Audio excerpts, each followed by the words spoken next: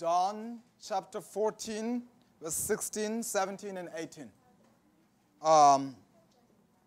It says, I will pray the Father that he shall give you another comforter, that he may abide with you forever, even the Spirit of truth, whom the world cannot receive, because it seeth him not, neither knoweth him. But ye know him, for he dwelleth with you, and shall be in you. I will not leave you comfortless. I will come to you. Let us pray again. Jesus, I'm ready. I've done my part. I'm humanly prepared. But that's nothing without the help of your Holy Spirit. So I pray that right now you may possess me. Fill me with the Holy Spirit and connect me to yourself. Forgive my sins and hide me behind the cross. May I be a blessing to your people. This is my prayer in your name. Amen. All right, this is my second last part of my series, which I started in November. Does anybody remember the title? Do you remember the series I'm doing? Who am I? No, just who? All right, that's not very far from, you're not far from the kingdom. Yes, we talked about just who is God, just who is Satan, just who is Jesus. Today we are saying just who is the Holy Spirit. And the next time we preach, I will be saying just who are we. All right, it's a very short series. And as a preacher, by definition, I'm a Bible student. And one thing I've learned a long time ago is that humility is strength. I don't want to pretend that I know everything when I preach. And I know that it's very easy for preachers to philosophize and to theorize and to speculate and pretend that they know everything about God. And that's not how I want to be. My approach is based on the book Deuteronomy 29:29. It says the secret things belong to God, but the things which are revealed belong to us and our children. My approach is simple. I stick with the revealed things. If it is not revealed, then I don't pretend to know it. If it's not in the Bible, then I don't know it. It's just a simple approach. And I think that's particularly very important when you think about, when you approach the subject of the Holy Spirit. Because there are so many things we don't know about the Holy Spirit. And I think every time we are to preach on the Holy Spirit, every time we are to teach about the Holy Spirit, we should tread softly, not pretend we know everything. But I know enough. I know enough not to say or to have a title of my sermon that is, what is the Holy Spirit? The title of my sermon is who, not what is the Holy Spirit. Because there's a reason. That is because that part of the Holy Spirit is revealed. The Bible says in Ephesians chapter 4, verse 30, it says, do not grieve the Holy Spirit, by whom you are sealed for the day of redemption. Do not grieve the Holy Spirit. And I'm saying the Holy Spirit is a living being because he can be grieved. Because non-living things cannot grieve. The Bible says that do not grieve him. Even smart robots cannot grieve. They don't have emotions. The Bible says that the Holy Spirit has emotions. He can be grieved. He can be hurt. He can be disappointed. I also think he has an ability to love, and he can be pleased. He can be happy. So do not grieve him. Tells us right there that he is a living being. But also, I want to tell you that the Holy Spirit is not just a living being. He is the living God. He is not just a living being. He is the living God. And I want us to read a verse for that. I want us to quickly go to Acts chapter 5. What book? Acts chapter 5. And I want us to read verse 3 and verse 4. Verse 3 and verse 4. It says, but Peter said to Ananias, why has Satan filled your heart to lie to the Holy Spirit? Why did you lie to the Holy Spirit? This is Peter's question. Why did you lie to the Holy Spirit? And verse 4 says that while it remained unsold, did not remain your own? After it was sold, was it not under your control? Why is that you have conceived this deed in your heart? You have not lied to men, but to God. So Peter says that, why did you lie to the Holy Spirit?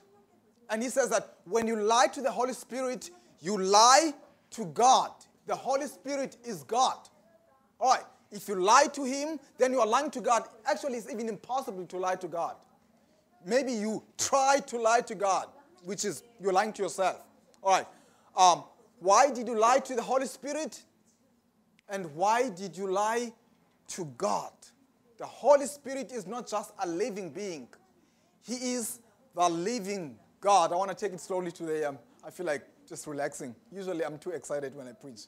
You know that. I want to just take it easy. So the Holy Spirit is not just a living being, but He's the living God. Today, I want us to approach Him and study about Him as a gift from God. The scripture reading we just read today says that Jesus says in John 14, He says that I will ask the Father that He may send you the Holy Spirit, or He says another comforter. He says, I will ask the Father and He will send you another comforter. And I want to pause there and look at the word another. Because in the Greek word, the word another there is not, is another of the same sort, not another of a different nature. It's the same thing, another of the same thing. In other words, the Holy Spirit is the continuation of what Jesus has started. Meaning, when He comes, He's not going to come and introduce something Jesus did not introduce. Whatever He teaches you will always be in harmony with what Jesus has taught. They are not in conflict. He is another of the same sort. That's what the Bible says. Holy Spirit is another comforter. Now, the King James Version says that He is another comforter. And that's all right. He's another comforter. That's all right. But my challenge with that title given to Him is that it limits the Holy Spirit only to the comforting part. It's like the Holy Spirit is only there to comfort us. And the role of the Holy Spirit is much bigger than that. In fact, the Greek word for the comforter that is used here is parakletos, is the word that is used there. Parakletos. Another parakletos. And the meaning of parakletos is one who stands by your side. One who stands by your side. In fact, it is also used for the word advocate. All right, that's what John in the whole Bible is the only one who uses the word parakletos. All right, he uses it only when he talks about the Holy Spirit. He also uses it when he talks about Jesus. He says that in 1 John chapter 2, verse 1, he says that, little children, I write these things to you that you may not sin. But if anyone sins, we have another parakletos. We have another advocate with the Father, Jesus Christ, the righteous. So the Holy Spirit and Jesus Christ are according to the Greek, Jesus Christ is our advocate, the one who stands by our side. Now the Bible says that we have an advocate in Jesus Christ. In heaven, we have an advocate who stands with us, who stands by our side, and who stands with us. Now, the beautiful thing is that we have an advocate in heaven, Jesus Christ, the righteous man. All right, but also we have an advocate on earth. Jesus Christ said, I will ask the Father to send you another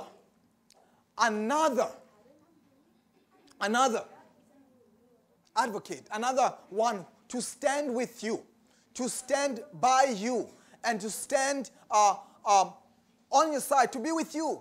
But the closest interpretation of the translation of the word parakletos is the simple word we use in other versions. The Bible says, other version says that I will ask the Father and he will send you another helper, not the comforter. And I said the word comforting. The word comfort, it limits his role to only comforting. But the Bible says that I will ask the Father and he will send you another helper. In other words, the Bible tells us that the Holy Spirit, when he comes, he will come and be your personal coach. That's what the Bible says. He is your personal helper. All right, Jesus Christ had all the disciples. He could not attend to them one by one. There were so many. He was one. But the Bible says that I will send you another helper. I will send you a personal coach. And I want to assure you that the Holy Spirit is our coach. And the Bible says that in John chapter 14, verse 26, it says that when he comes, the Holy Spirit, he will teach you all things. In John chapter 16, verse 13, he says, when he comes, he will lead you into all truth. That's what the coach does. He teaches you and he also leads you. He guides you into all truth. That's what the Bible tells us. So the Bible says that the Holy Spirit is your personal coach. And I'm saying to you, he is not just a coach who tells you what to do and then just watches you as you struggle on your own. He's so hands-on. He's very hands-on. He's like a mother who is teaching a baby how to walk. All right, she holds him by the hand. All right, and stand by his side and help and cheer him on. The Holy Spirit is not just a coach who tells you what to do, but he also gives you strength to do what he tells you to do. Also, as you struggle, as you get better, as you becoming a better Christian, the Holy Spirit is there with you, whispering to your ear words of encouragement. He tells you that you are loved in heaven. He tells you that the Father loved you so much, he gave his only begotten Son so that you may not perish but have eternal life. Not only that, he tells you that Jesus Christ has paid the full price for your redemption with the gold of his blood and the silver of his tears. He does not only tell you that when you are discouraged, when you don't think you can make it to the kingdom, the Holy Spirit tells you that you can make it, you can do it. Jesus Christ has overcome the world and he did it on your behalf. Victory has already been won on your behalf. And you can overcome your personal struggles, your personal challenges in Jesus' name. When you doubt your prayers, when you think praying is an exercise in futility, it's a waste of time, when you feel like it's not working to pray, the Holy Spirit will remind you that there is a sanctuary in heaven and you have Jesus Christ up there as your priest. And he is not just a priest. He is a priest who is able to sympathize with your weaknesses, who has been tempted in all points just as you are. He knows what you're going through, and he will provide and grant you grace when you need grace.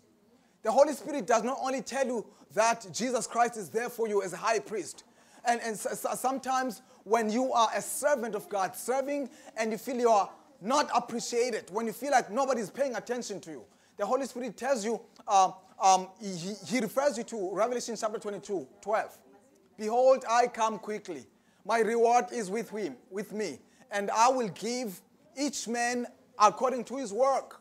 That's what the Bible says. He encourages you. And when you look around, you see all these wars and rumors of wars, all these conflicts, the famines, the pestilences, all these problems that are there in the world. When you think that evil is winning, and you doubt the future of us as a species, the Bible tells you that Jesus Christ the Holy Spirit reminds you that in Isaiah chapter 50, verse 3 and 4, the Bible says that our God shall come our God shall come and shall not be silent, and before him fire devours, and he will come and avenge all of us and avenge his children. He will come and judge. That's what the Bible says. So the Holy Spirit, friends, is not just a personal coach. And I'm saying he's not a coach who's aloof, who stands and just waits and watches you struggle. He's very hands-on. Now, his job is to first to lead you into the truth, but not only that, he gives you strength and makes sure that you continue in the truth. He gives you sustenance. He gives you power. He gives you this staying power in the truth. And also, he prepares you for a citizenship in heaven. Now, that is the most beautiful thing. Now, do you remember the verse in John chapter 14? Verse 1 to 3? Can you recite it? Do you know the verse? 1, 2, 3. Let not your heart be troubled. You believe in God, believe also in me. And it says, in my Father's house are many mansions. Now I want to pause right there. It says, in my Father's house are many mansions. There are mansions up there waiting for you. In my Father's house are many mansions. They are already there. They are already there. But now the confusing part is when Jesus Christ says, I go and prepare a place for you. He says the place is already there, the mansions are there. But then I am going up there to prepare a place for you. Is Jesus Christ up in heaven building mansions? He's not building mansions. They are already there. They are already there. But Jesus Christ, friends, listen to me. Jesus Christ is not building mansions up in glory. He is building characters for the mansions in glory. He is building characters to fit heaven. All right, and he does that through the ministry of the Holy Spirit. The process is called sanctification. That's what he does. He's building characters for eternity. Because mansions are there already waiting for you. Mansions are in heaven already waiting for you. Now, Jesus Christ, in this scripture we just read, he says, when he talks about the Holy Spirit, he says, I will ask the Father and he will send you another comforter. And he says, that is the Spirit of truth. The Spirit of truth. And he's not the spirit of deception, the Spirit of truth. And I want to pause right there. And last time we talked about the truth. Some people don't believe there is absolute truth. We talked about that the last time. But there is truth. And the truth is Jesus Christ. We talked about that the last time. All right. So Jesus Christ says the Holy Spirit is the Spirit of truth. Now listen to this. That's not only that. The Bible in Zechariah chapter 12 verse 10, it says that the Holy Spirit is the Spirit of grace and supplication. Isaiah chapter 11 verse 2, it says that the Holy Spirit is the Spirit of wisdom and understanding. It says the Holy Spirit is the Spirit of strength and counsel. The Holy Spirit is the Spirit of knowledge and the fear of the Lord. If you read Romans chapter 1 verse 4, the Bible says that the Holy Spirit is the Spirit of grace. If you read Revelation chapter 19 verse 10, it says the Holy Spirit is the Spirit of prophecy. That's what the Bible says. It's the Spirit of holiness. That's what Zechariah says. It's the Spirit of holiness. And the one I like is Romans chapter 8 verse 15. It says that the Holy Spirit is the Spirit of adoption. Meaning that's how we get to become sons and daughters of God. Because of the Spirit of adoption. That's what the Spirit is. The Spirit of adoption. Not only that, Jesus Christ says that when the Spirit comes, he will testify of me. That is John 15:26. When he comes, he will testify of me. He's going to talk about Jesus Christ. He's going to talk about him as King of Kings and the darling of heaven. He's going to talk to you about Jesus Christ as the Creator. He's going to talk about Jesus Christ as the baby in a manger, on a manger. He's going to talk about Jesus Christ as your Savior. He's going to point you to Calvary. That's what the Spirit will do. He's going to testify of Jesus Christ. He's not going to just testify. He's going to lift him up. Now, I want to move on and read a verse for you, which we already know. As I move on, we know this verse. John chapter 16, verse 8. John chapter 16, verse 8.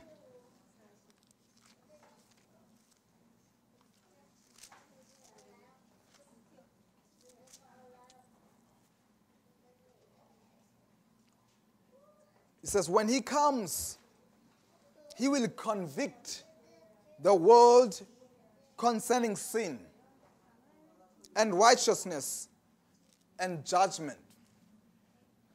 When the Holy Spirit comes, he will convict the world of sin. Now we like him. I just said it. We like to hear him that the Holy Spirit is the comforter. All right, but he is not going to comfort you in your sins. The Holy Spirit is not going to comfort you in sin. In fact, the Holy Spirit is going to make you very uncomfortable in your sins. He's not going to comfort you in sin. He's going to convict you of sin. And I'm saying this because people really like to hear good things. They want to hear how awesome they are, how wonderful they are. That's why if you go to these mega churches where these televangelists, they fill stadiums with thousands of people they come to hear. All they hear is that they are wonderful. They are good people. And they are told to find some inner beauty, some inner goodness. All right, find some giant, awaken some giant in you. All right, that's what you're told. You are wonderful. All right, but the Spirit, when he comes, he will convict the world of sin. He's going to make you uncomfortable in sin. He's not going to preach smooth things. That means a preacher who has the Holy Spirit is not going to always say nice things to you. A preacher who has the Holy Spirit is not going to always say smooth things. All right.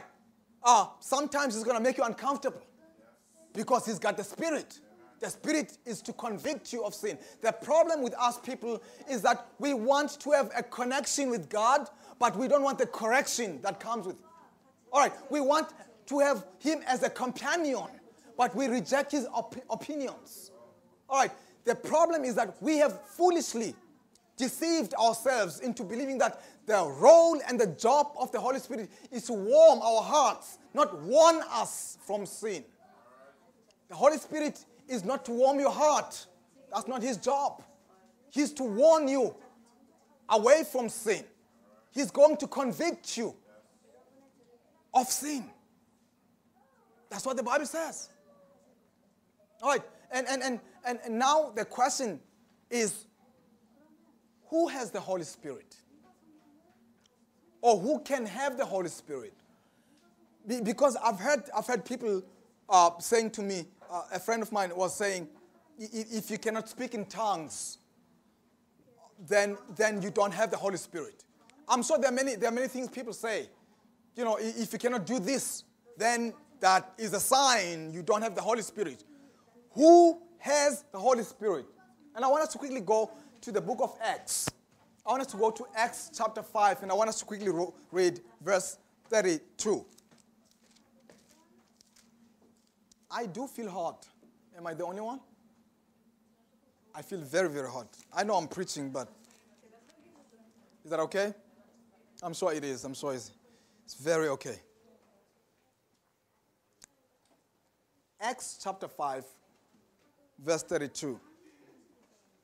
And we are witnesses of these things, and so is the Holy Spirit, whom God has given to those who obey. The Holy Spirit whom God has given to those who obey. So the Holy Spirit is given to those who obey. or those who are willing to obey. Not those who speak unintelligible in tongues nobody understands. All right, those who speak things nobody knows. You know, tongues. The Bible says that the Holy Spirit is given to those who obey, not those who are rolling and rollicking on the floor. The Holy Spirit is given to those who obey. No, do you guys know this foolishness? Do you know what holy laughter is? That's what they call. There's foolishness. YouTube. I almost showed you a video, but I thought it was too much. There's some foolishness. They call it holy laughter.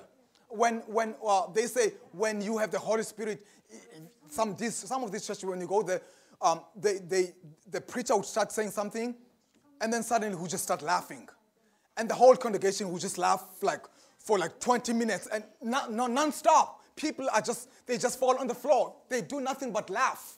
It's called holy laughter. The Holy Spirit is given to them who obey. And the Holy Spirit is not the author of confusion. The Holy Spirit is given to them who obey. But also, it is not given to those pastors, so-called, who prey on the gullibility of people and be asking for money to buy some private jets and mansions and cars. A few months ago, there's a fool called Kaftor Dollar. He made news like a few months ago. He wanted his congregation and other people to buy him a $70 million, $65,000 a million private jet. Last week, I was listening to two fools talking. And one was saying to the other, imagine, the Holy Spirit tells us that we cannot fly in these commercial airlines because there are so many demons out there. We're not allowed. The Holy Spirit does not allow us to fly in these jets and in planes that everybody is flying. The Holy Spirit is given to them who obey. And when you think about it, when you think about the fact that, all these people who are preying on the vulnerability and gullibility of people, think about Jesus Christ, who never owned a donkey. Jesus Christ never owned a donkey, and that one day Jesus Christ had to ride on a donkey. He had to go and he had to send his disciples and to borrow somebody else's donkey. Jesus Christ had no donkey. No, he did not have it. He didn't own a donkey. He had to ask somebody, please, may I use your donkey? All right, he did not have a mansion. Jesus Christ did not even have a house. When his disciples came to him and they were saying, Lord, where do you live? Where do you stay? He says, foxes have holes and the birds of the air have nests, but the Son of Man has no place to lay his head. He had no mansion. He had no donkey. The Holy Spirit, though he was full of the Holy Spirit. In fact, when he was born, when Jesus Christ was born, the Holy Spirit had to overshadow his mother's womb. He was full of the Holy Spirit right from the womb. From the womb to the grave, Jesus Christ was full of the Holy Spirit. He never asked for private jets. All right, the Holy Spirit is given to those who obey. The Holy Spirit is given to those who obey. Now, the other thing I want to mention, friends, as I talk about the Holy Spirit, it is impossible for me to be talking to you about the Holy Spirit and not mention Pentecost. Jesus Christ, after his resurrection, he talked to his disciples. And he gives them this, what we call the Great Commission. He says, go ye to all the nations and teach them and baptize them in the name of the Father, the Son, and the Holy Ghost, and teaching them to observe all the things whatsoever I have commanded you. All right, now, before that, before they went out to conquer, Jesus Christ gave them a mandate to go and conquer the world in his name. From its inception, the gospel was a global mission. It was not to be kept in a small corner or in a small village or in a small city. The gospel was global. It was a global mission from its beginning. So Jesus Christ told his disciples to go and conquer the world in his name. But he says, but stay and wait. Do not leave Jerusalem until, wait in Jerusalem until you are filled with power from above. Until you are imbued with power from above. Do not leave. Don't go. Don't go when you don't have the Holy Spirit. And that is, to me, friends, a difference between a sermon and a good speech. A difference between a sermon and a good speech is that when it is a sermon, not a good speech, it is not a human-to-human encounter. It is not the preacher relating to the audience. There is somebody called the Holy Spirit in between us who is applying the messages I am preaching to your heart. It is not just a good speech. The Holy Spirit is between us. All right, that's the difference between a sermon and a good speech. Now, the other thing is that the Bible says that as they were in the upper room praying, the Bible says that suddenly a sound of a mighty rushing wind from heaven came and filled the house where they stayed. The Bible says that suddenly there were as of tongues of fire. They were distributed among the disciples. Now, I want you to know this. It was tongues of fire, not eyes of fire. There were tongues of fire, not eyes or noses of fire. These were tongues of fire because they signified the proclamation of the gospel. And the fire there was the power that was to accompany the preaching of the gospel. So, right there, when the Holy Spirit was given, there was to be a powerful proclamation of the gospel. You know what happened that day? Peter stood up.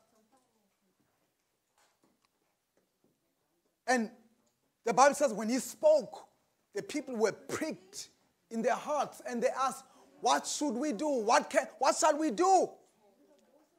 And the Bible says that one day, 3,000 souls were added to the faith. Now, this is 1 Peter, one preacher. Do you know what happened when John and other disciples went out? It was 3,000 for Peter. It was, in fact, if you read John chapter 4, verse 4, it says John and Peter, when they went preaching, it was now 5,000 people. All right, and now, Acts chapter 2, verse 47, Acts chapter 2, verse 47, it says that they were daily added. Every day, there were new people to come into the church. And if you think it was maybe one people or one person or two people, no. Acts chapter 5, verse 14, it says that multitudes were added daily. Multitudes were added daily. This was Pentecost. All right. And Acts chapter 1, verse 5, Jesus Christ said, you shall be baptized with the Holy Spirit. You know what baptize means? It means you are immersed in the Holy Spirit. You are full of it. You are baptized in the Holy Spirit. That's what happened in Pentecost. They were baptized and thousands of souls were added. Now, I'm mentioning this because that was the beginning of Christianity, of the church. And the Bible, when it talks about the Spirit, it uses the metaphor of rain. Rain. Hosea chapter 6, verse 3. He shall come to us as rain, as the latter rain and the former rain. Hosea chapter 6, verse God is going to come to us as rain. Rain, how fitting. Because when the Spirit comes, it always brings revival and reformation. It brings rain. Now, that, friends, at Pentecost was the early rain or the former rain. There is the latter rain and the former rain. My point is, it's going to happen again. It's coming. Very soon, we will see this great spiritual revolution. God is ready to turn the world upside down. You know the song, there shall be showers of blessings?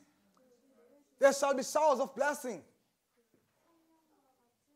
This is the promise of love. That's what the song says.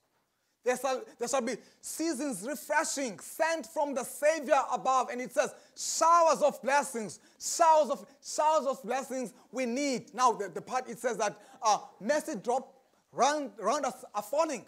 But for the showers we plead. Yes, we have to plead. We have to plead for the Holy Spirit. That's what the Bible says. In Zechariah chapter 10, verse 1, Zechariah chapter 10, verse 1, it says that ask of the Lord rain in the time of the latter rain. Ask for it. Ask for rain. Ask for the Holy Spirit. And we are used to praying for some personal things. We pray for health. We pray for jobs. We pray for money. We pray for success. We pray for families. We pray for all these things. The Bible says that pray for rain. Pray for the Holy Spirit is coming. Pray. Pray. God is ready to shower us with rain. I've been praying for years. There was a year, I think 4 years ago, I used to get up every morning and read about the Holy Spirit and pray for the Holy Spirit upon his people. Pray for the Holy Spirit on me. Pray for the Holy Spirit on the church. Pray. And this is the Bible. This is the promise. Joel chapter 2 verse 28. It says, after those days, I will pour out my spirit on all flesh. Did I say all flesh? I will pour out my spirit on all flesh. It says, your sons and your daughters will prophesy.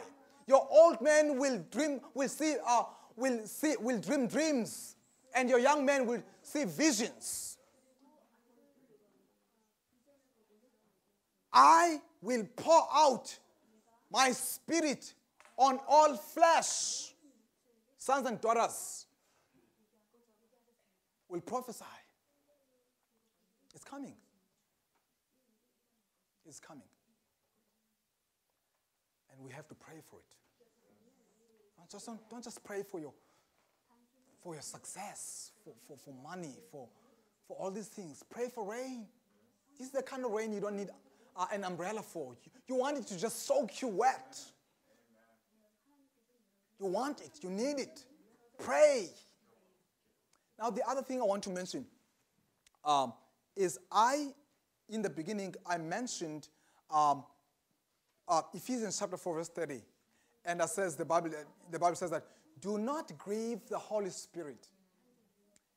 It says, the last part says, by whom you are sealed for the day of redemption. Do you get that one? The Holy Spirit is the one who does the sealing. What is the sealing? What is sealing? What does it mean to be sealed? If you read the SCA Bible Commentary, Volume 4, page 1161, it says the sealing is the settling into the truth. Settling into the truth, both spiritually and intellectually. It's when you're settled, you know what you believe, and you don't see a point of discussing evolution. There's no need. You are sealed. You don't waste your time talking and discussing homosexuality in the church. There's no point. You know what you believe. You know what the Bible says. We're not divided by women's ordination. We know what we believe. We are settled both intellectually. We are convinced and convicted. And spiritually, we are living the truth. We're not looking to the left or to the right. We know what we believe. We are sealed. So when we are sealed, we will be united. All right? We won't be, fighting about, mundane things. We won't be we'll be talking about the mission. Yeah. We'll be living right and we will be living a healthy lifestyle. We'll be speaking right. We are sealed. We are ready for translation. We are ready for glory. That's what sealing is. Now, I have two things before I close. Two things before I close. 3 weeks ago, there was a young man who I talked to. He came and visited this church. He told me the saddest thing I've ever heard. That was the first experience I've had. I've never heard this. Young man came here, and he was talking about marriage, and he said he doesn't want to get married. And he said, especially with a Christian woman, he says, because he knows that he is not going to heaven. He knows that he is not going to heaven because he thinks he has committed the unpardonable sin. He is so convinced. He says, I know God has rejected me. That was the saddest thing I've ever heard. I've never had somebody talk like that. Never had somebody says, I have no share among God's people. I have no share in his kingdom. And what was even unfortunate is that when we started talking, other people just came, the conversation was aborted, we could not continue. And he had to leave. And I thought about it. That was the saddest thing. Now, I have two things I want to say before I close. First, I want to address the unpardonable sin. What is the unpardonable sin? The sin that God cannot forgive. All right.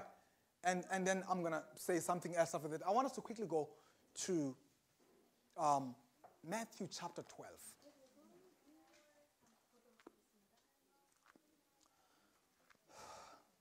I want us to read verse 31 and 32.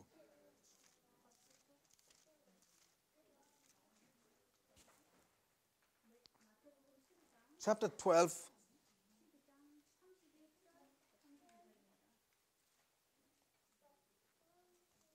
In fact, I should read it from the King James. I like it in the King James. Matthew chapter 12.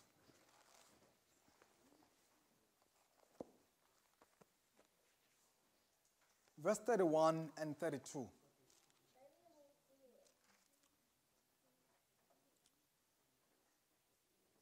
Wherefore, I say unto you, all manner of sin and blasphemy shall be forgiven unto men.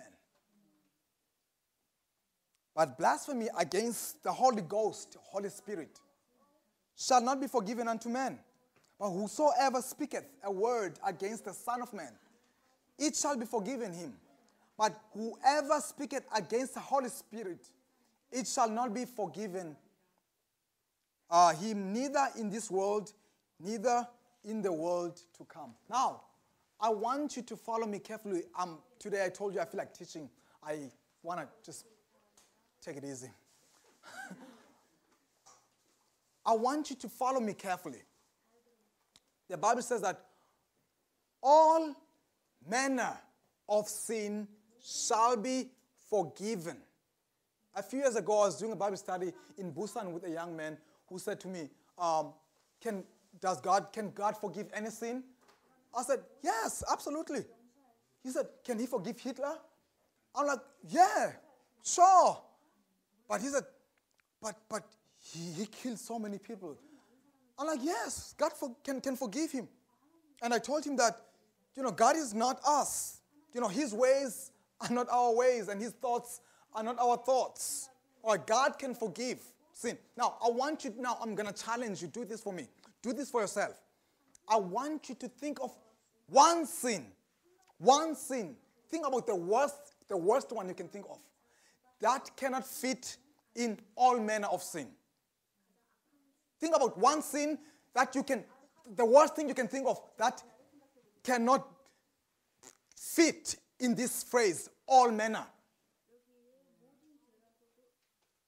Think of one sin. Think about it. Murder. Lying. It fits there. Lying, all manner. killing, murder, rape, stealing, adultery. All manner of sin. Think about the sin. Think about one sin that does not fit there. And if you can, then if you could be successful doing that, one sin you can think of that cannot fit in all manner. That is not, it's different. One particular sin you can think of that cannot fit this description. All manner of sin. You know what it means? It means the unpardonable sin is not one particular sin. Because you cannot think of one particular sin that God cannot forgive. All manner of sin shall be forgiven. All manner. If you can think of one that cannot fit this, all manner, you'll be successful, then you prove me wrong. But there is no sin you can think of, I know. There's no sin you can think of that is not all manner. It does not fit there. There's no one particular sin you can think of. All manner of sin can be forgiven. God forgives sin. He does forgive. He does not condone it. He actually hates sin, but he forgives sin. All manner of sin. But now, and I say to you, the unpardonable sin is not one particular sin. It is blasphemy against the Holy Spirit. In fact, put in simple language, the blasphemy, the unpardonable is when you have, you make it a habit to reject the Holy Spirit, to push him away. You make it a habit. It's your life. It's who you are. He keeps knocking. You keep rejecting. Sometimes it happens that you cross the line of no return. You cross that line, and there's no turning back. That's what happens. It is not one sin. It is rejecting help. Because the Holy Spirit is the only hope we have for salvation. If we reject him, there's no hope. So, think about it. The Holy Spirit, the unpardonable sin is not one sin you can think of. It is what, and now I want to pause right here before I finish. I want to pause right here and say to you, if like this young man who came, if you can think, if somehow you feel like you have committed the unpardonable sin, that is proof that you haven't. If you think you have committed an unpardonable sin, that is proof to you that you actually haven't. The reason that the fact that you're still guilty about it means you haven't crossed the line yet. The fact that you still worry about it, it means you are still safe. You haven't crossed the line yet. And nobody would ever know when you have crossed that line. Even you yourself, you wouldn't know. The only man in the Bible we know that was rejected by God was Saul. He did not know. He was still expecting God to talk to him. He complained to Samuel one time. He did not know he was rejected. He lived his life. When you have been rejected by God, you wouldn't know. That's why you have to be careful. And also, nobody else would know. Nobody's going to come to you and say, brother, the Holy Spirit has rejected you. Because nobody knows. You wouldn't know. And I repeat, the unpardonable sin is not one particular sin. Because all manner of sin shall be forgiven. It's when you reject, make it a habit to reject the Holy Spirit until there's nothing he can do for you.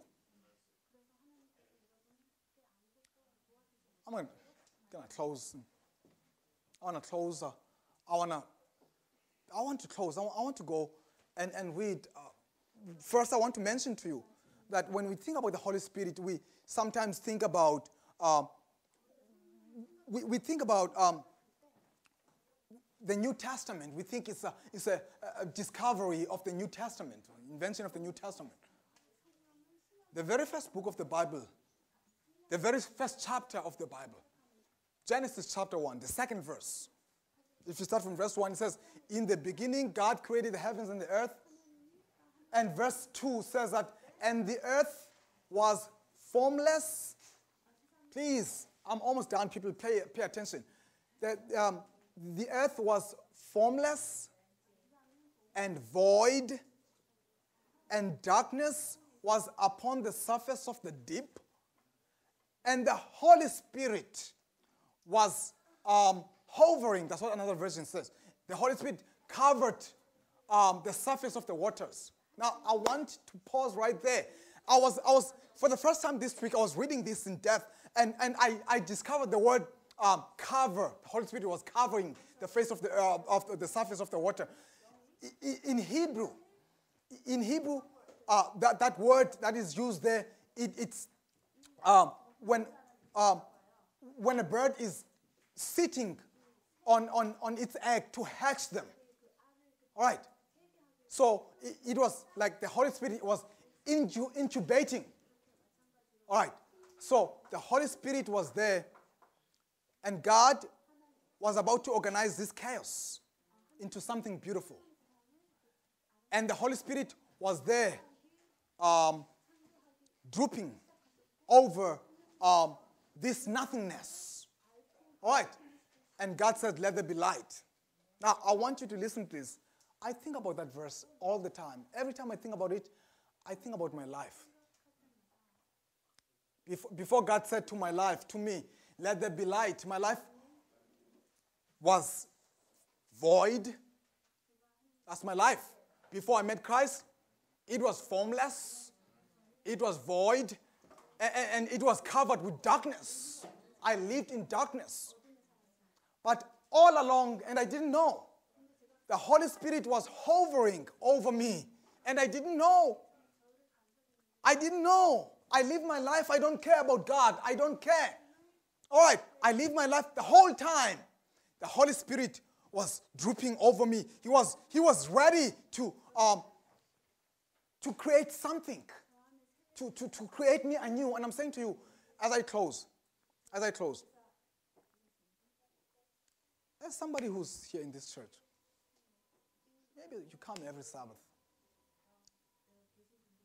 Maybe you've been, an SDA for a long time. But you still don't have a relationship with God. And I'm saying to you, the Holy Spirit is hovering over you. The Holy Spirit is hovering over you. He is ready to create you anew. Holy Spirit is hovering over you. He's ready to make a difference in your life. He's ready to make you a better person. He's ready to give you a new heart. He's ready to change your heart. He's ready to make you a new creation. He's hovering over your life. And he's ready to say to you, let there be light. He's ready. So, is there any person today? I don't usually make appeals. Is there any person today who does not have a relationship with God? Who wants to take a stand for Jesus Christ today and accept him? And I'm saying to you, the Holy Spirit is hovering over you right now.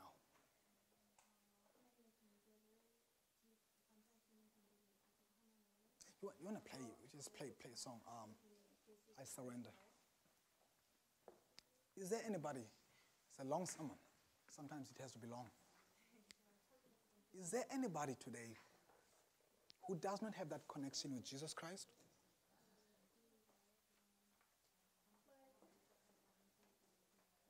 Who wants to take a stand, accept him in your life as your Savior? Because it'd be foolish of me to assume everybody's a Christian because they come to church. I'm not that foolish. You know your heart. I'm going to ask you to stand. Not everybody, if you want to accept Jesus Christ today in your life, I'm going to give you a chance to stand. Decide. Accept Him.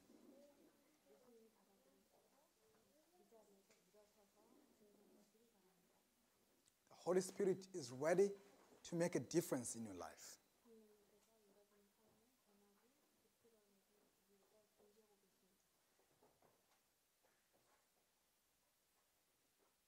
Stand and accept Jesus Christ.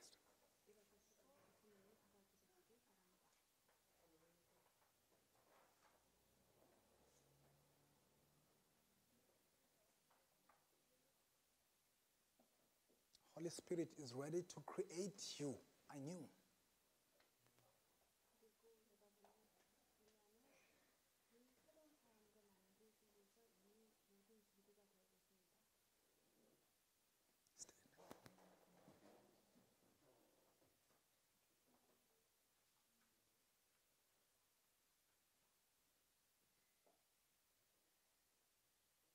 Think about it. Think about your life.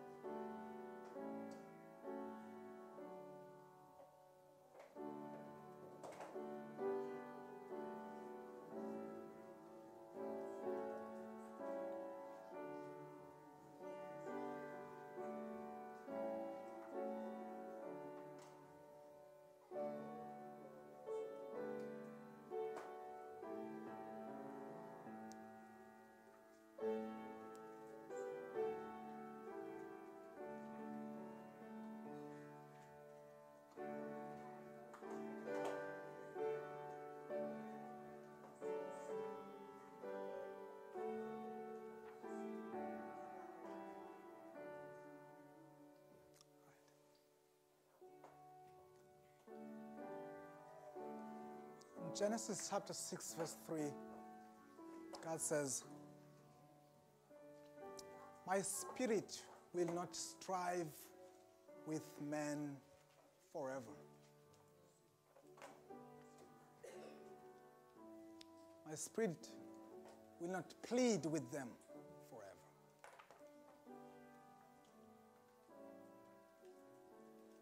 He's pleading with you right now.